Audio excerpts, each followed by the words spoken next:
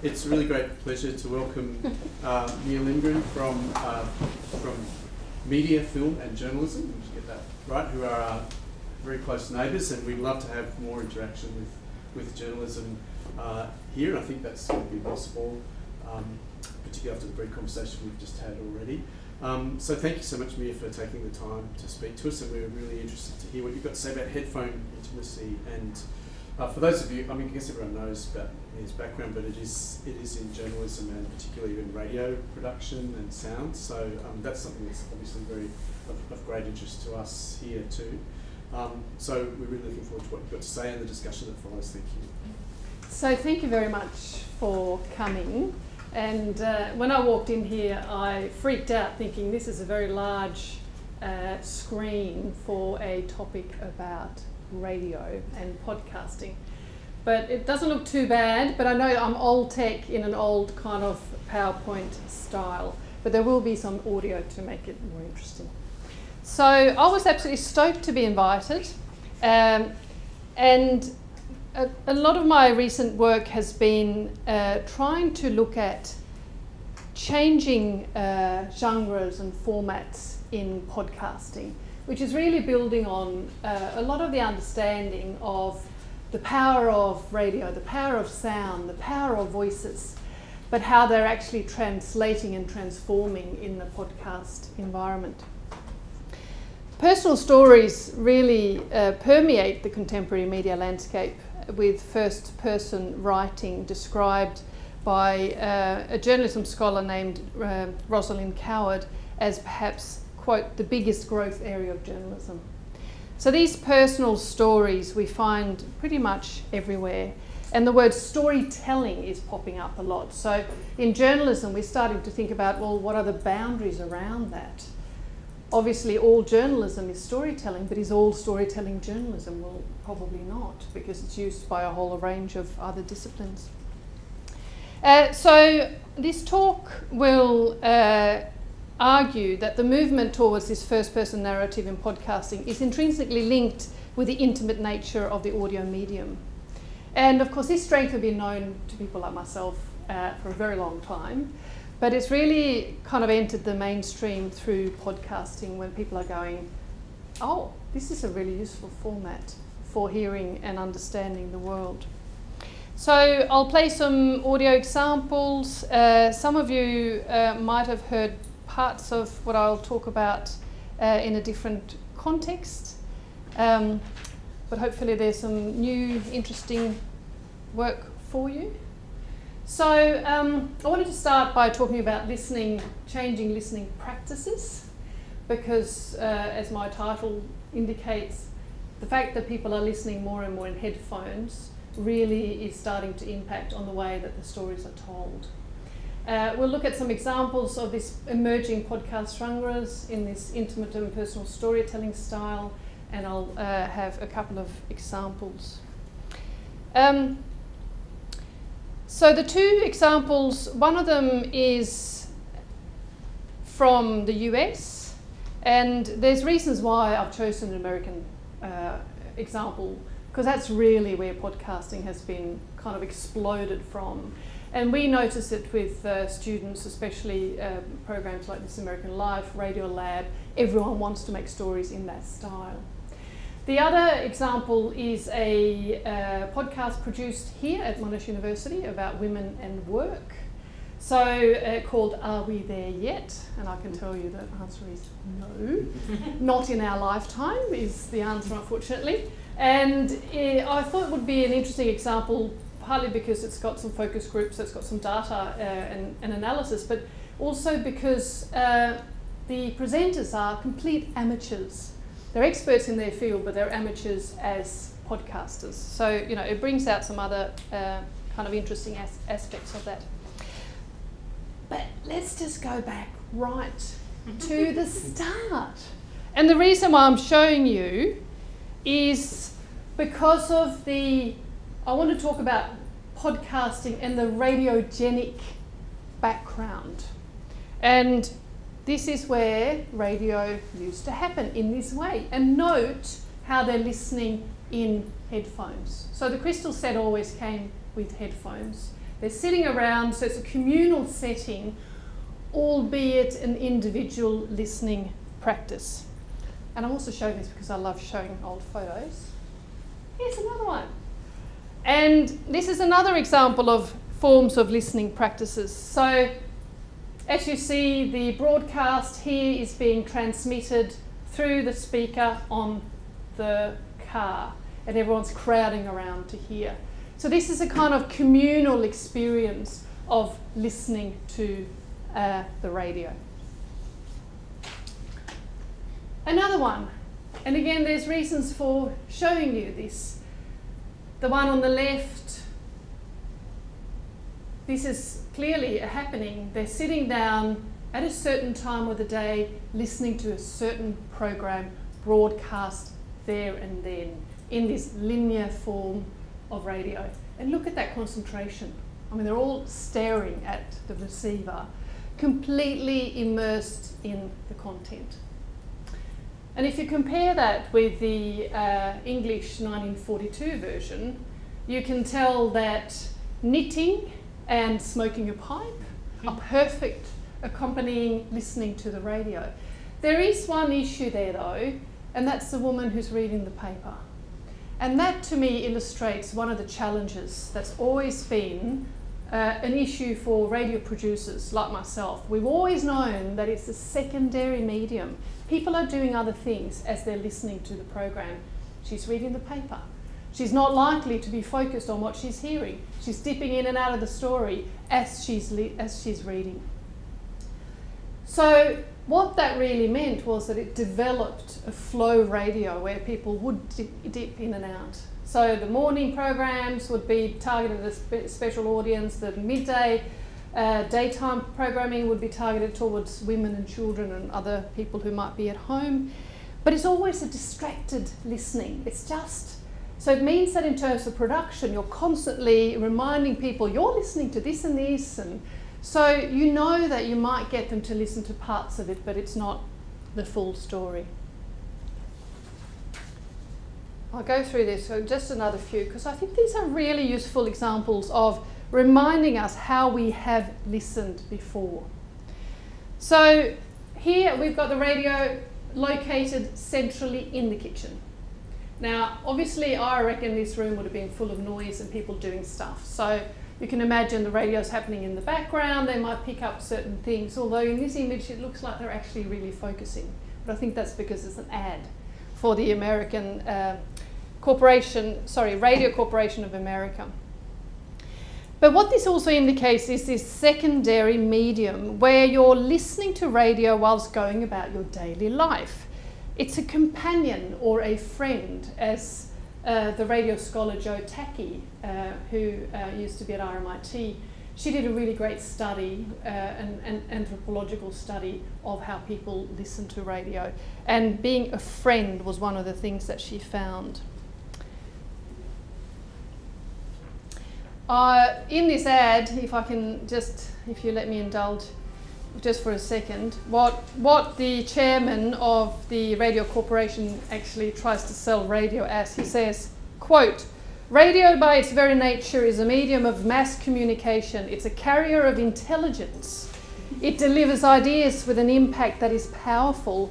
Its essence is freedom, liberty of thought and of speech." Well, the context is, of course, it's within an American setting. But, you know, I quite like some of those words in terms of the carrier of intelligence. It delivers ideas with an impact that is powerful. So we've got the idea of kind of intellectual ideas, but then the powerful bit is the emotional impact. And that's really what we're seeing driving this change. And finally, we're up to a kind of semi-modern. So a lot of listening happens in the car. And traditionally, the car has been the place where people have learned to listen to the radio.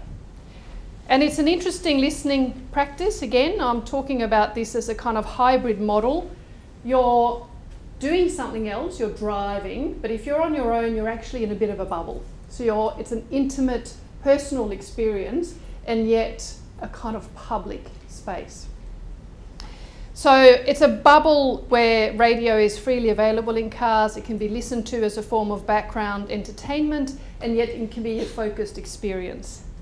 So in the US, and most of the data comes from the US, there's very little from Australia. 93% of all US adults listening to radio weekly, 93% of US adults listen to radio weekly, according to a Nielsen research in 2016. Half of them listen in the car. So radio's not dead in any way, it's just that podcasting is driving something new. So that's an important point to make, because, you know, as we're trying to think about what happens with media into the future, radio is probably the medium that's going the best, in the sense that it's very stable and very strong in terms of numbers.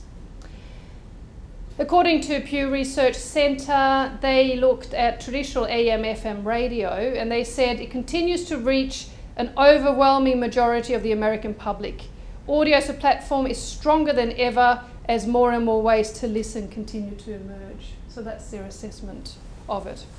And if my own behaviour is any interest to this audience, I reckon it's only been in the last 6 months that I've gone from listening to the radio to listening to podcasts. And this is a significant shift for someone who has radios in every room in her house, and I just listen to radio all the time. Now I hop in, I plug it in, Bluetooth it, and I listen to podcasts, which of course is completely shifting the content that I'm getting. I'm no longer getting my accidental listening. The programs that surprise me, I go for the ones I like. So I do a daily batch of the BBC's Woman's Hour, which is a really long-standing, fantastic program, and I do some Swedish pods, so I know what's happening in Sweden, and I get a fix of Swedish. But I'm losing out on all that other content that I used to get.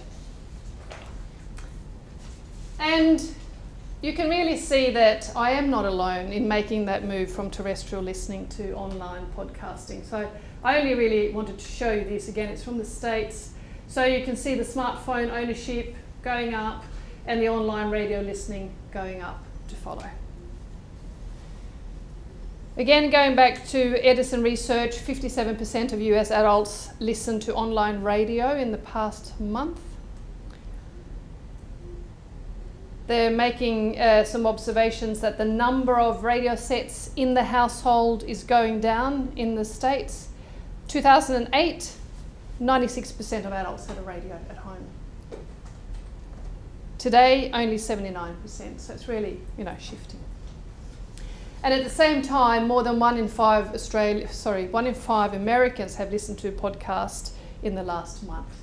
So that's really shifting. So I'll move away from this context, but I just wanted to really paint the picture of where we've come from, where kind of radio is sitting, what's happening in terms of the technology, so that we can start talking about some of the content. There is some data from Australia, but as I said, very limited. There's predictions of a podcast penetration to be 1 in 2 in Australia, so that's 9.5 million. Yeah, so some of this data really just talks about the fact that what podcasts as a platform has done, it shares a lot of similarities with radio, but there are 2 main differences. One is the time shifting. Like all other media, you can access it whenever you want. It can be 2 minutes, or it can be 52 minutes, or it can be a 3-hour podcast. It depends on what you want. You're no longer constrained by broadcast schedules or target audiences or anything like that. So that's really freed it up. And the other one is the audience engagement. Unlike radio production, where formats have always been formats have been tailored to attract broad audiences, to bring in as many and for commercial environments as much money as possible. What podcasts are doing is that they're looking at a very niche audience, and that's driving the commitment and the interest and the ability for people who become really passionate about their show, and their willingness to support financially these productions is really changing the way that you can be much more targeted. So this is where we're up to now. With smartphones, we predominantly listen in headphones, creating what radio scholar Richard Berry describes as a personal and highly privatised space. So remember that image in the beginning of the crystal set. You know, that's what they were doing. So we're kind of going back, in a sense, to that individual listening experience, which radio always was, in the sense that I was trained to always ever address one person. You hoped that you had thousands of listeners, or even a million if you were lucky, but as a producer, you're trained to do one. You speak to one individual person. Mass medium, but an individual. Now this is truly what we're doing. We're speaking to one person. And what it means is that it's kind of moved, in my mind, a secondary medium into a primary medium. We're no longer distracted by other things. We might be walking around doing things, but we are focused. And it's put the story at the centre of the content. The quality of the audio, the narrative, it's all back right at the centre. Listening is focused, it's chosen by the listeners, they're committed to it because they're interested, and they don't get any of that accidental listening, which, you know, I think is sad, because there's lots of really good accidental listening out there. And some of the work that I've done previously shows that people are starting to re-listen to shows, which is also completely unheard of. I mean, the YouTube generation know that you might go back and watch the same YouTube clip a lot of times, which is why commercial ads actually work in YouTube, because you'll get the viewing. Now, that doesn't work in radio usually. No one's ever gone back to listen to a story again. We're starting to find that. The quality of the work is increasing because people think it's worth putting that time in, because people, you know, the listeners are going to listen in high quality headphones. So all of a sudden we're talking stereo sound. None of this mono sound that we had in AM radio, which has been the talk radio place in Australia. So it's really opening up opportunities for very high quality productions. And it's foregrounding headphones and the fact that it is no longer a background medium. So this is starting to impact on the content, as is really the main argument of my talk. And there's growing research around podcast audiences and formats, but we actually still know very little about it. So there's a lot of work that can be done around the forms and the way that people consume podcasts. Ooh. That was interesting. I'm sure it'll come back. Oh, here we go. I clearly stayed too long on that slide. I just wanted to say that there's a number of studies looking at how people engage with music through headphones. Mostly, you know, going back to Walkman and iPods, etc. And really what, if I can summarise what a lot of those studies come up with, is that they're documenting the solitary and individualistic listening experience. People actually want to be closing off against others. And there's one study that I thought I'd mention to you guys especially. There's a Norwegian journalism scholar named Lars Nure and his colleagues in Bergen. And they've done a lot of mapping now of content where they've put headphones on, and they call it pedestrian listening. So they had 3 lots of guinea pigs moving through the tube in London, listening to music, one group to educational podcasts, and the other one was a news program from the BBC. And they concluded that actually when it's really busy around and people have to concentrate, it was the music that people chose. The other things were too distracting. So again, that kind of, I guess in my mind, gives some weight to the fact that the podcasting is an intentional listening and best done in that way. Possibly not when you have to navigate the tube in London. Okay, so I'm just going to move into the next part, which is really around personal storytelling. And this is an interest of mine, and I've covered it in a number of kind of presentations and publications. So what does this mean for podcast storytelling and audio journalism? And this is where it really links with the growth of personal and confessional stories. So this academic, Rosalind Coward, who herself is a journalist working for The Guardian, did a study looking at print, and she noted this growth in the field of personal stories. And these tend to be social issues covered in a personal way. So it's moving away from what we might consider kind of classic journalism. Finance, war, conflict, the serious stuff in a sense. And they deal with these softer inner emotions of humanity. So it's the idea that we can watch others, we can learn from seeing what others are doing. And this is really talking to the way that headphones allow you to listen like that, and you can choose the stories that you want to listen to. So this change in audio, and again, it's really not documented at all. There's just been a couple of things written about it so far. It's of course links to the disruption of media. You know, anyone can be a media producer. Technology, I was saying before, you saw the smartphone increase usage. One interesting thing that coincided with the podcast boom was that the podcast app on the iPhone 6 was the first one that you couldn't delete. So all of a sudden that app actually made it possible to access podcast content in a way that just wasn't done before. And a lot of these stories might actually appear trivial and domestic, emphasising, as I said, this inner emotional life, the opposite of subjects considered proper journalism. But it links with the power of the sound and the power of the voices and the emotional responses we have to sharing other people's lives and stories. According to US radio producer Jay Allison, he wrote that this is where the human voice can sneak in, bypass the brain and touch the heart.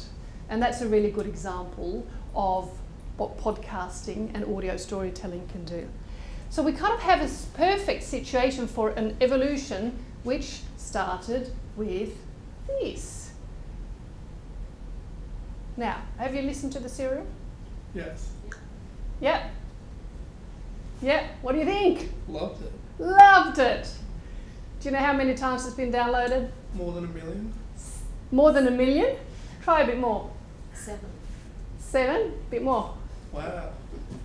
100 million times.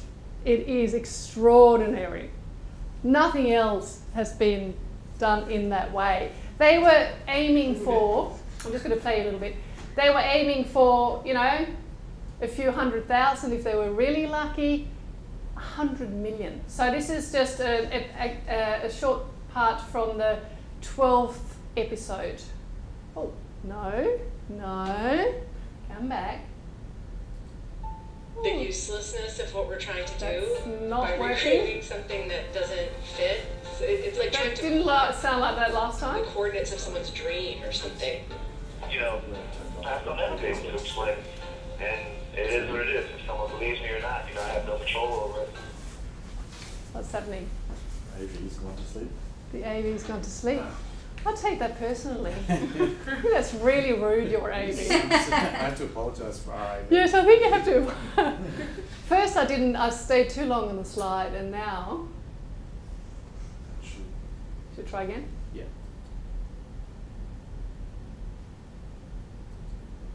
The uselessness of what we're trying to do by recreating something that doesn't fit. It's like trying to plot the coordinates of someone's dream or something. You know, I'll never be able to explain it. And it is what it is. If someone believes me or not, you know, I have no control over it. This is a global telly. Press a call from Adnan Sayed. an inmate at a Maryland correctional facility. This call will be recorded and monitored. From This American Life and WBEZ Chicago, it's Serial, one story told week by week. And this, episode 12, is the final episode of season 1 of this podcast. It's been a year since I first contacted Adnan, and I'm still talking to him regularly. I'm still asking him the basics. Still thinking, I don't know, that he'll remember something, or maybe he'll just get so frustrated with me that he'll crack. I still want to know what you were doing that afternoon. I want to know who had your phone, and I want to know what you were doing that afternoon. You know, I don't remember anything more. This is from Saturday night, just this past Saturday. I mean, we're down to the wire here. Oh, man. So you don't really have, if you don't mind me asking, you don't really have no ending? Like, it's just... I mean, do I have an ending?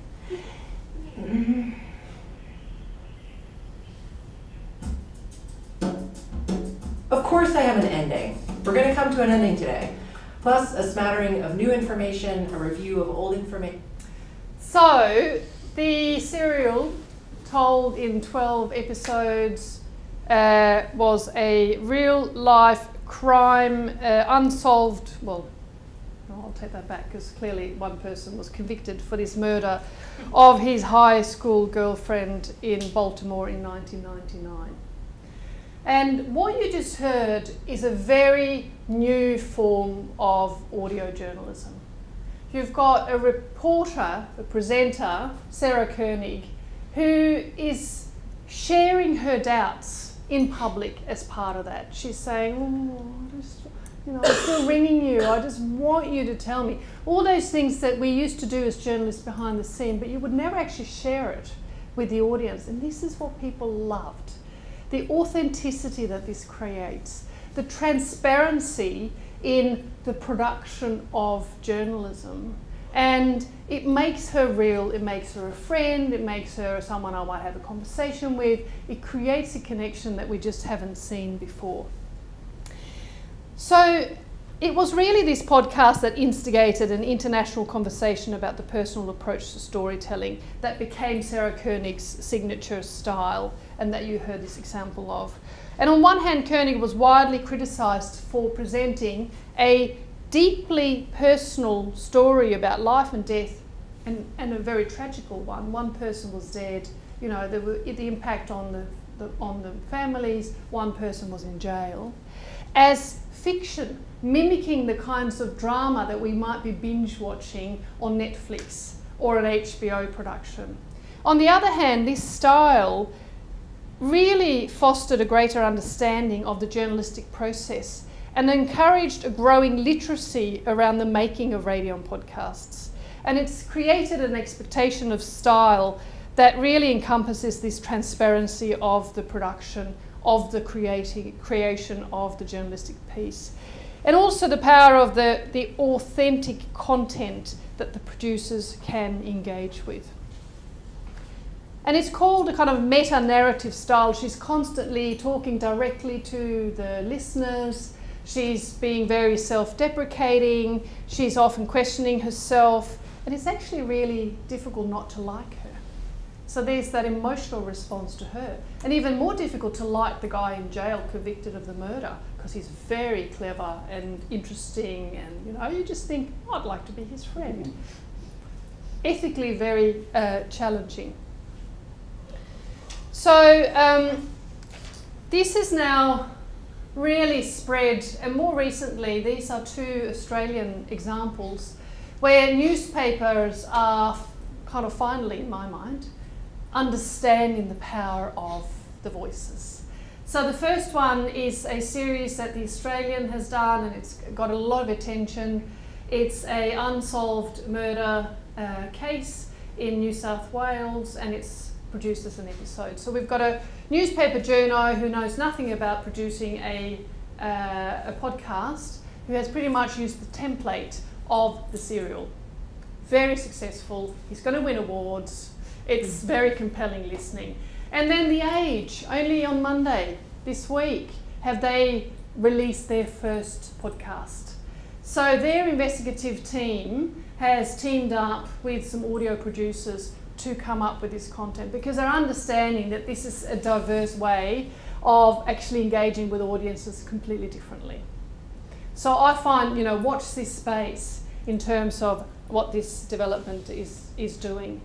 And in addition to these two, the New York Times announced in March this year that they were creating a podcast team. Public radio broadcaster WNYC announced that they were raising $15 million for a podcast division. Wall Street Journal has got a podcast division. So it's really showing, I think, the power of it. So I'm just going to talk a little bit about the kind of styles that we're getting at the moment. So the fact that there are no boundaries as to how long or the style or anything, there's a lot of creative experimentation with the genre. There's everything from this low-cost chumcasts sitting in the basement, having a little chat, very popular in certain areas. There's this much more highly developed personal narrative, personal storytelling that we're seeing through a lot of the work. And this idea that you can actually help listeners understand their own life by the narration of others. Through the narration of others' experiences, we can understand ourselves. And the other thing the serial really identified is that that listeners, surprisingly, have this capacity for very complex information that we previously thought they just wouldn't do. They couldn't deal with. We've learned in radio, don't talk about numbers, it's too complex. You can only do that visually. But actually, they wanted 12 episodes of about 40 minutes each. Every single detail of this murder. So, as I started off saying in the beginning, radio people have always known about this strength, and really good producers have always worked with these techniques to create connection.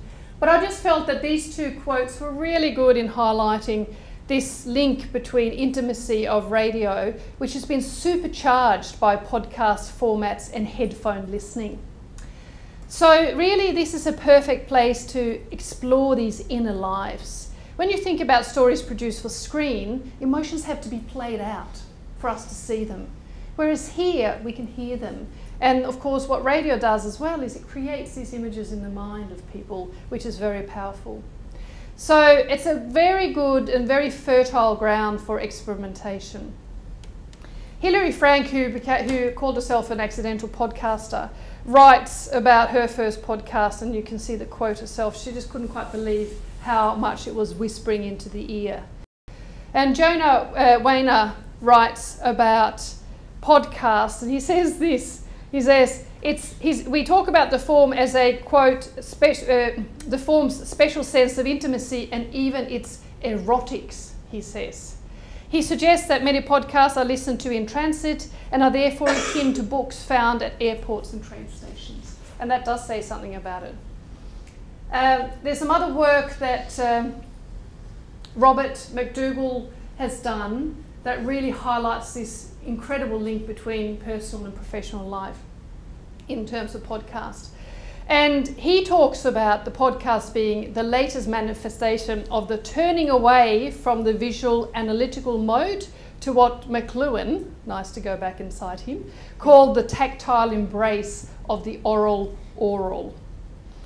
McDougall argues that the podcast, and particularly podcasts listened to on the move in headphones, may be part of an evolution of parasocial phenomena and a fundamentally new form of mediated interpersonal communication.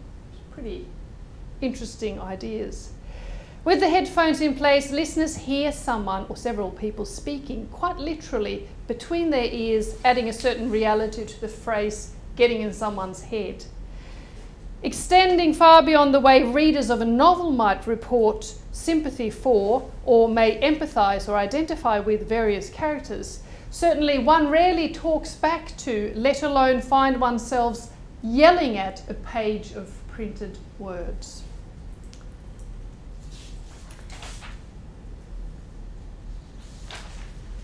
So it really follows on to some kind of movement that's been happening coming out of National Public Radio in the States, where Ira Glass, who's an absolute superstar and has had sold out presentations in Australia, where he's been saying that journalists need to start to sound like human beings. They need to really focus on the stories, use the techniques from fiction and employ that in non-fiction.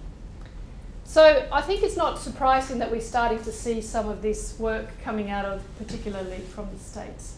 So I'll play you just a quick little bit from Planet Money. Has anyone heard this? Yes. Yep. This is a great episode. It actually is a kind of meta episode where they're actually talking about whether or not narrative is the best style to do radio, and they're testing it. And I love the way they talk about their program, because I don't know that I would go there necessarily, but I love it. You know, I'll just Planet Money. You know, I'm not so interested in money. But this, meet me at the bar and tell me what's going on with the economy. Now imagine that's actually a fun evening. That's what we do. So I'm just going to play you a bit. It's edited, so it's shortened. Back in 2007, when Barack Obama was running for president, he stopped by Google headquarters. And it's sort of a joke, they asked him one of Google's notoriously tough interview questions. What is the most efficient way to sort 1,000,000 32-bit integers? Obama might have been fed the answer. Well, I'm sorry, maybe. No. I think that's not it. I think the bubble sort would be the wrong way to go. Obama talked about using big data to make government better. Dan Soroker, this engineer sitting in the back of the audience, was smitten. For Dan, Obama's spiel was powerful stuff. And I remember the last thing he said when he came to Google was, I want you to be involved. And I took him literally. 2 weeks later, I flew to Chicago in the dead of winter, joined the campaign as a volunteer. Dan knew nothing about campaigns, but he did know computers, and he saw this problem with Obama's website. There was a little button that said sign up for email at the bottom, but most people didn't click. So he says, hey, what if we could improve this bottleneck, this percentage of people who sign up on our email list? So I ran an experiment on the BarackObama.com splash page. He created 2 versions of this website's page, version A and version B. Hello and welcome to Planet Money. I'm Steve Head. And I'm Robert Smith. A/B tests like the one that Dan did, A/B tests are everywhere these days. Major websites, in stores, in classrooms. Everyone's trying to figure out what you like better, version A or version B. In fact, this very podcast that you're listening to right now, this podcast was A/B tested. Today on the show, we give people what they want, or we think they want. Journalism by the numbers. And Robert, you know what?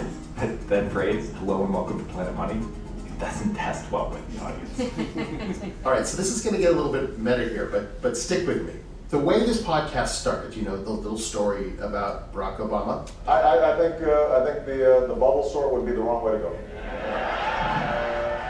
That was not the only way we came up with to start this podcast. In fact, we played 2 different introductions to this podcast to 42,000 unsuspecting listeners, and we watched them very carefully to see which introduction worked better. So I want you to imagine that this podcast is starting all over again. Clear your mind, pretend like you just heard some stamps.com ad, and you're about to start the Planet Money podcast with version B. Since modern companies were created more than 100 years ago, most have been organized as these hierarchies. You get hired as a young kid straight from school, and you have a boss. And chances are your boss has a boss. And if you come up with some new idea and someone up this chain of... So, I don't think we need to comment on that because I think it actually speaks for itself. It's a really good episode in testing the idea of the stories, the storytelling, versus what we might think of is the more traditional way of presenting journalism. The other one I wanted to show you was this Are We There Yet podcast. So this is recorded up in our studio up in building B, and it's an evidence-based storytelling podcast about women and work. And this was the pilot episode called Good Girl Syndrome. I'm just going to play a tiny bit in the beginning so you can get a sense of it. Equal pay and childcare and parental leave and opportunities for promotion and representation. Women are paid less, women are promoted less. Misogyny, sexism.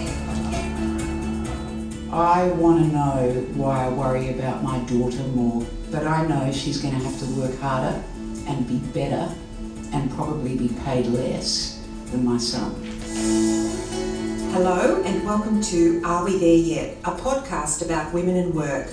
I'm Linda Betts. And I'm Barbara Dalton. And on this show we'll talk about how being a woman still impacts on our work, So, amateur presenters, but experts in their field. And what they wanted to create was a place where you could have reflection and personal storytelling and sharing, which they do in their training, and they wanted to see if that worked in terms of the podcast. So these are just some of the quotes that came back from the focus groups that we did afterwards, which hasn't been presented yet. But really what it said was the value of the stories and the hearing, but mixed with this evidence base, because doing just stories is actually not going to be enough. You can't just build a whole life based on what people share as their personal experience. But what it did say was that it created this space for reflection, which is exactly what we wanted as part of this production. It's a research project that we've been working on for a while and continue to produce these podcasts, which is a lot of fun. But it was actually looking at whether this could be an alternative to what they were doing in real life.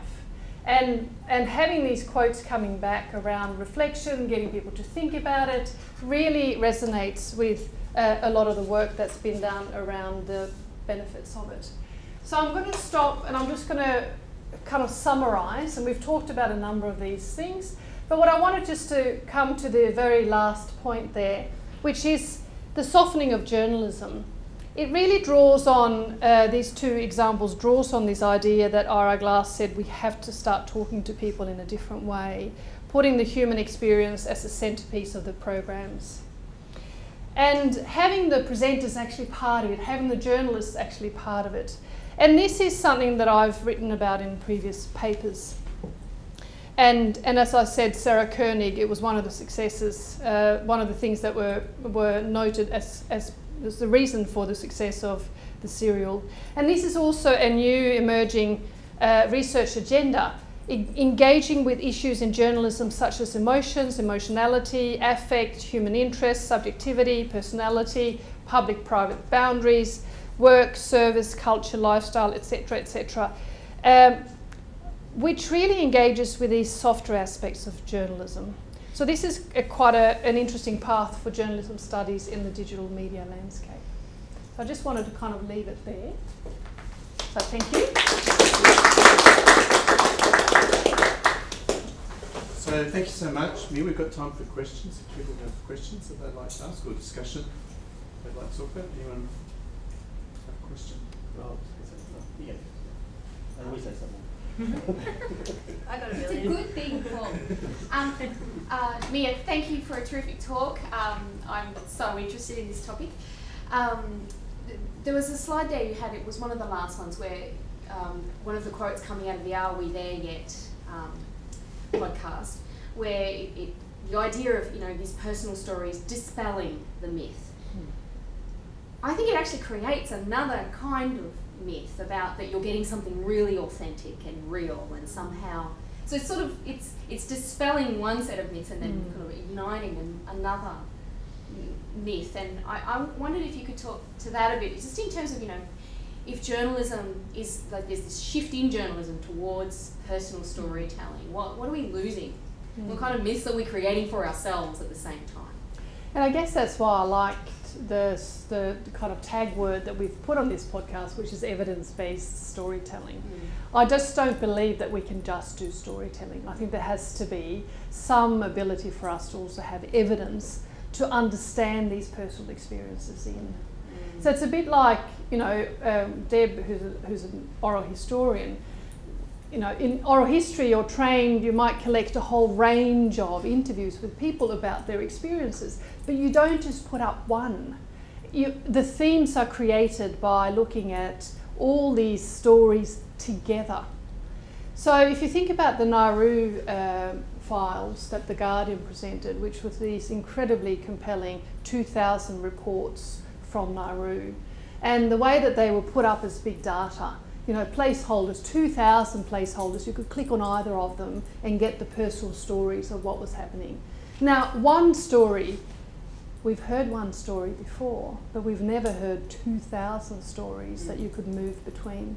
So that's, for me, the beauty of kind of being in this space, where it's about the capacity for big, how I would answer that question or the comment. Thanks.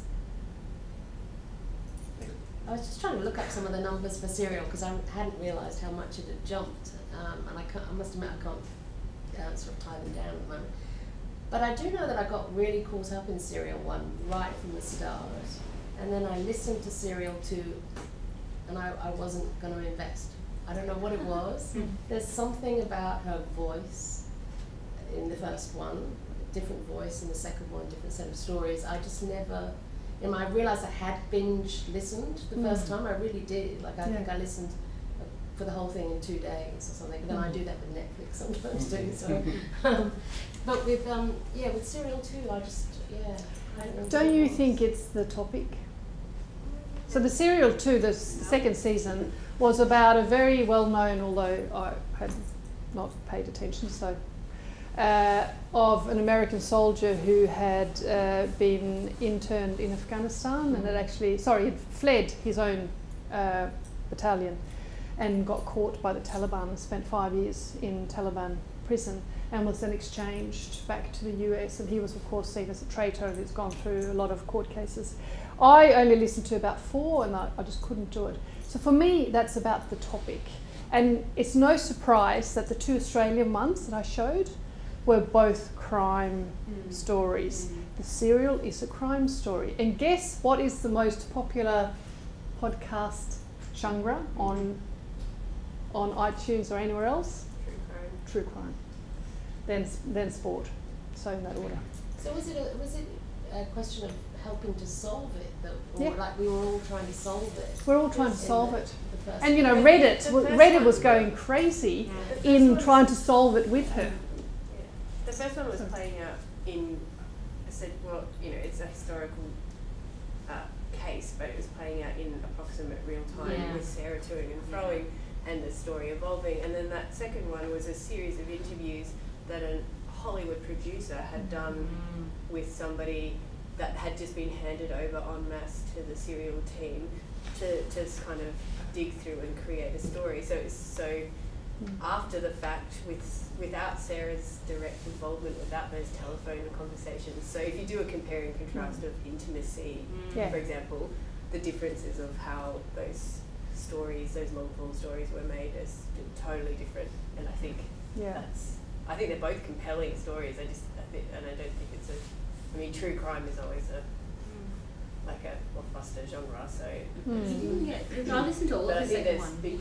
I listened to all of it, but I think there's big differences in that engagement. It's somebody kind of reporting on something that's already happened and interviews that have already been taken place a long time ago by somebody else, not even the producer. And the audio quality is really poor. Because it's all Skype. That's because they're interviews that were never intended for broadcast or publication. They were research interviews, and that just in the end, phone, really poor. In terms of intimacy too, so I was listening in headphones and I was going, no, I can't be bothered. The quality is not good enough. I'm kind of thinking about this because I was listening to it. You talked about the intimacy, and I agree. I agree. The radio is the most intimate one. It's close to the head. There's a feeling of vibration. There's the importance of the medium like that, etc. And plus, it closes off the world to some degree. So I kind of agree with all those things. It's got this kind of thing about, I find there's actually what you can call the opposite effect, the intrusion of intimacy in the idea of a lot of kind of radio journalism now as well. So I feel that a lot of people have realised that it is an intimate medium, and therefore they're playing up the very act of it being intimate. And there's a point when I'm starting to turn off to lots of these things. Those storytelling ones seem to work in the long form, and you listen to one voice, and that one voice succeeds another event through another voice. When you have 2 voices on, the whole thing starts to change fundamentally. Because intimacy, when you have 2 people speaking, is normally about the intrusion in dialogue. When you listen to a radio, a new voice popping in is actually something coming from outside. It breaks, and it's abrupt, and it's really hard. When we chat, we know somebody's going to say something else. You look up, they're going to say something back. You're ready, you're prepared for the cue. There's all this thing going on now where like people like Fran Kelly. I can't listen to Fran Kelly anymore because she's always trying to say how much interpolate I should be involved in her, listening to her, and she's always jumping in as well to say she's got something to say. And she's almost caught up this idea that she's the one speaking to everyone, we must be hearing what she says. I think there's actually a bit of a balance between the drive for knowledge, and a lot of people listen to podcasts because they want to pick up knowledge as they do other things, and the drive for intimacy, which is now being pushed in the journalistic framework. I don't know if that's a way of, I just think there's a point where the medium exceeds its own boundaries in terms of what it can do in terms of intimacy, and then it starts to become irritating, and maybe in some people it's doing that. I don't know, that's just me, or it could be a structural problem as well. Well, I've just listened to the whole Barrouville series, and I, you know, it's very good in investigative journalism, but it got me a bit bored because it became predictable, mostly because it's very similar to the serial. So I think it's incredibly interesting to see how they've taken the podcast as a way of telling the story over time, and it really works. And I think Dan Box, the producer, the journalist, has done a fantastic job. So my only concern or criticism is that I think it's got the serial template, and I actually think we can do other things. And this is my concern, that everyone's been so taken by This American Life, Radio Lab, Invisibilia, you know, all the Gimlet productions, that we're all starting to try to sound like that. And a lot of Australians don't sound like the Americans. That's the other thing. It's about the kind of the national way that we speak. So, you know, you could kind of extrapolate it and say, will this mean that we won't really have any local content? Is it all just going to be American podcasts across the whole world? I think that would be very sad, and I don't think we're going to go that far. But there is something about this testing boundaries around, okay, how much intimacy can we put into the story, because that's what people like. Is there much, what about in Australia? Were there any podcasts that were kind of breaking boundaries and testing things out that maybe are not well known because everybody's listening to these American productions? Yeah, there's not a huge amount, and well, I can answer it in two ways. There's obviously the ABC ones, and there's now an ABC podcast division where they're starting to do separate content. So there's some really interesting work coming out of that one. And then there's a small independent group of podcasters, and then there's the community radio. So there's really those three. And I would say most of the innovation has actually been in community radio. That's where all the best in Sydney have done a fantastic job in training young people, helping them put their podcasts together. But because the American style is so dominant, people kind of, because it's been so exciting, and obviously 100 million people can't be wrong. So yeah, it's difficult to find that typical Australian style, whatever that is. And the other thing, I think, you know, I didn't grow up in Australia, so I don't have this sense, but I know a lot of the students, when I talk to them, they say that because crime is so popular, that they think that the American accent really adds to that. Crime should be told with American accents, because that's how we've seen it on TV. Like CSI. Yes. So, you know, there's like, yeah. But I'd like to see a lot more, and it's a very small market. So in the States, they're actually making money, but we're just not seeing enough of it here yet. How does that mean? We both got our hands up. I'm wondering a little bit about the kind of transparency and authenticity you were talking about with, you know, especially the Sarah Koenig style, where she, you know, you hear her doubts and you hear all of that as part of it.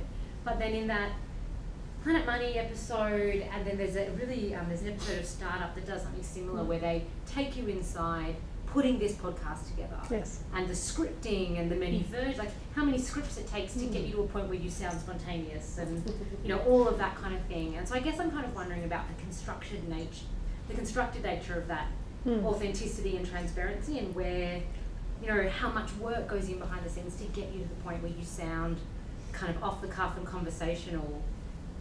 And it seems to me that those podcasts that put that work in and that are actually very highly produced are the ones that are reaching, not the chumcasts that have those niche audiences. So there's kind of still a hell of a lot of journalism going on. Yeah. You know, to get you to that kind of off the cuff or. And see, that's what I think is a really interesting point here. And again, picking up on Tom's question, the drive towards podcasting, if we can call it a revolution or whatever we want to call it, really, it's come with journalism in the States. These guys are all journalists. They define themselves as journalists. They're informed by their journalistic training, and as journalists for 20 years. And the artifact of radio, you know, the more it sounds like easy as off the cuff, the more work's gone into it to make it sound like that. So nothing is just off the cuff. And I think that's just really what we're not seeing in Australia. The experimentation that's happening here is not driven by journalists. So even the Radio National people, they're broadcasters, and that's kind of a union separation. It's part of the ABC. It was all in different, what are they called, divisions. News were journalists, broadcasters were. So that's the historic and industrial reasons, really. So that's a significant difference between these two styles. Phil. I'm interested in the evolution of This American Life. So This American Life started out as a radio program predominantly.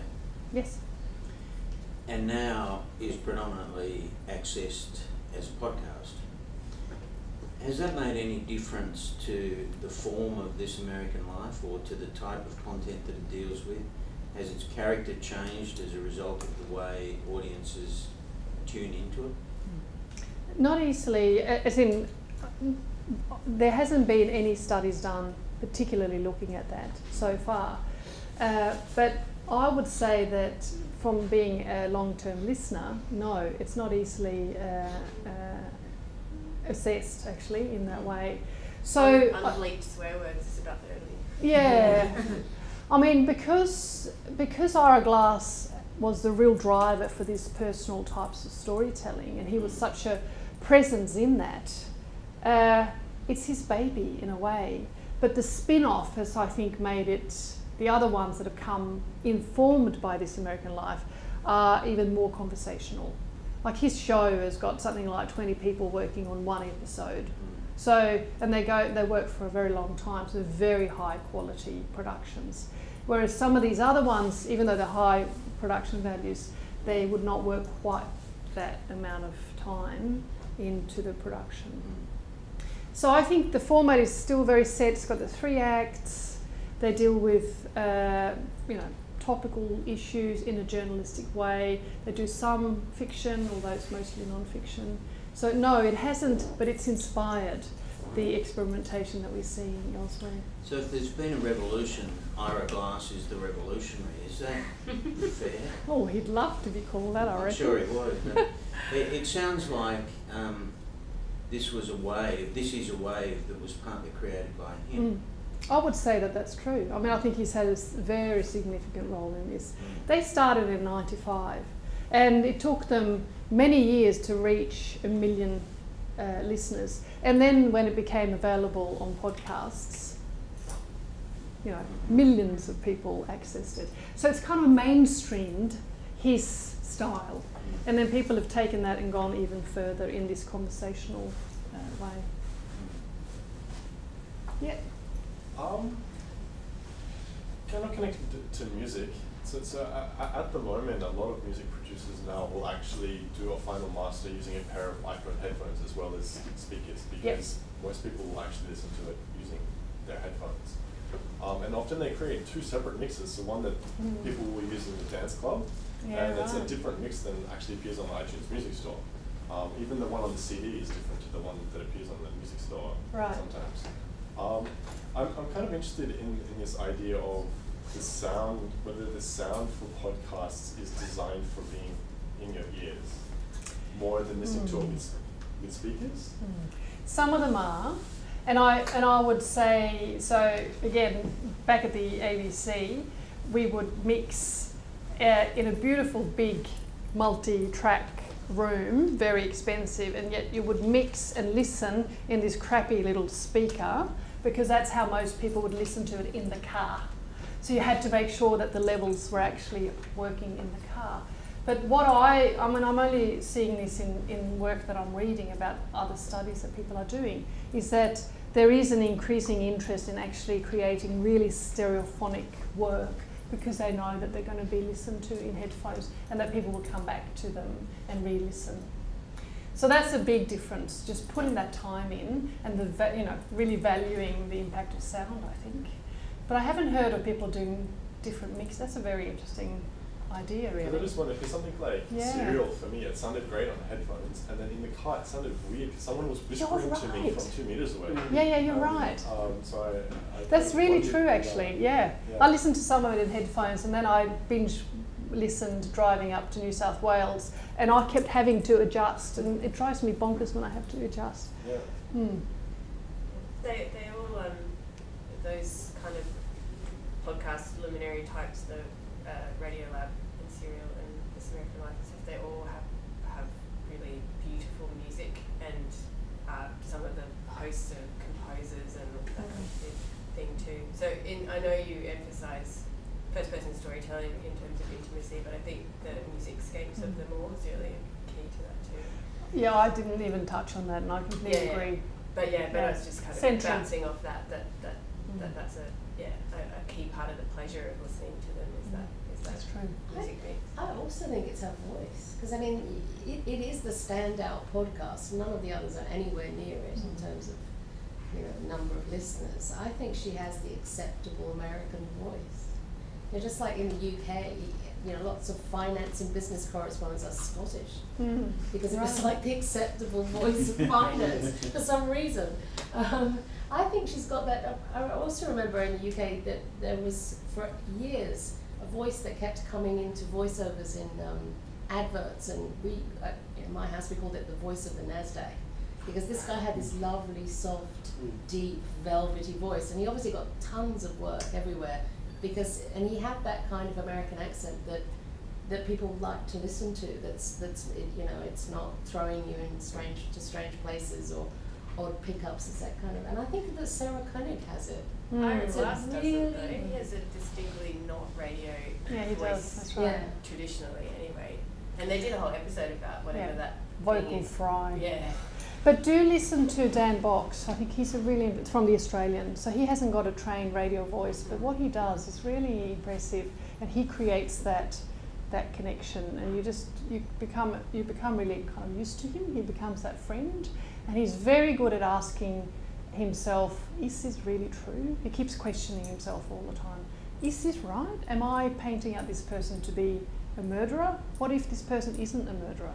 So that I think, I was very impressed by that, the way that he does it. I think we've gone over time. We have run out of time, unfortunately. It's been really fascinating, but please join me in thanking me once again. Thank you very much. And thank you for coming. Yes, thank you everyone for coming. And there'll be another forum in 2 weeks. Yes. What is it? Yep. What's the next one? The next one, I can't remember because they haven't given me a topic yet.